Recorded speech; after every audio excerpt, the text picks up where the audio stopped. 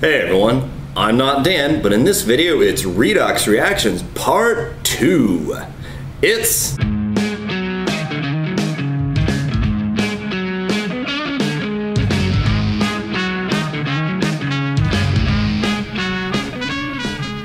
Welcome back. Let's take a look at an example of how to identify what is being oxidized and what is being reduced in a redox reaction. So behind me I have an equation here. We've got copper reacting with silver nitrate to give us copper 2 nitrate and silver.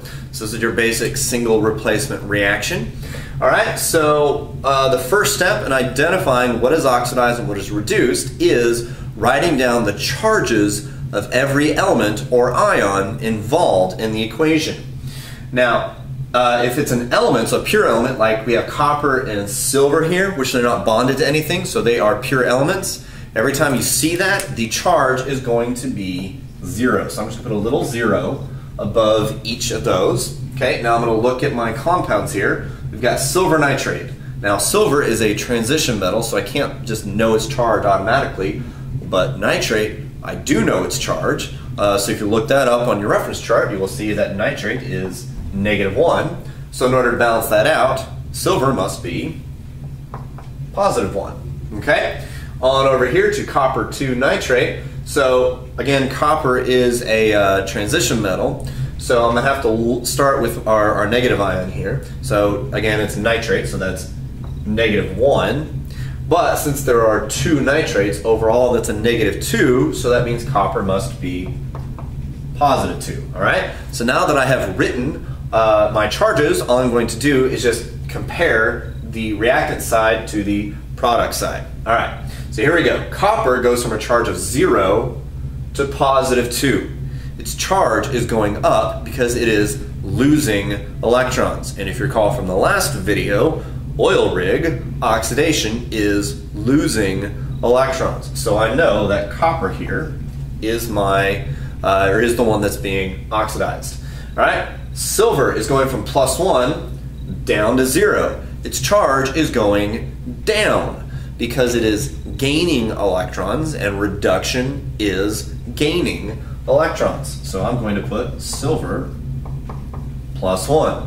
Now you might be wondering why this is just copper and that's silver +1. Well, that's because on the reactant side, copper has a charge of 0 and silver has a charge of +1. Alright?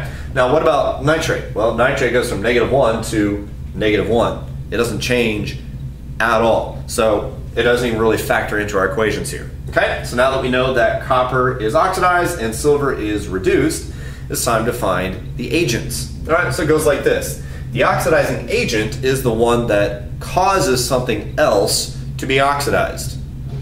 Or in other words, it's the one being reduced. Right? So silver +1 is the oxidizing agent.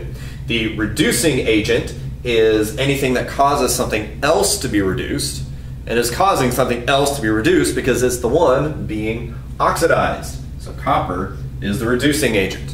Right? So this is just nothing more than the opposite game. Once you know what's oxidized and what's reduced, just flip them, and now you've got your agents. And there's one other way that you can identify what is being oxidized and what is being reduced, and it's very simple. If you recall from the last video, I gave you the definition that reduction is the purification of a metal. Alright, so you look on the product side, what's being purified? What's the one being put all by itself? In this case, it is silver.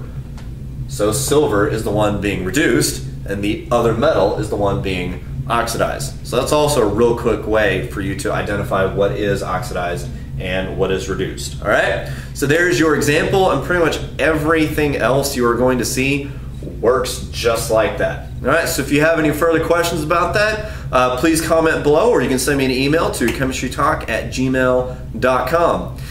Thank you guys so much for watching, and just remember, I'm not Dan, and neither are you. Check you later. Inside your mind, you wonder what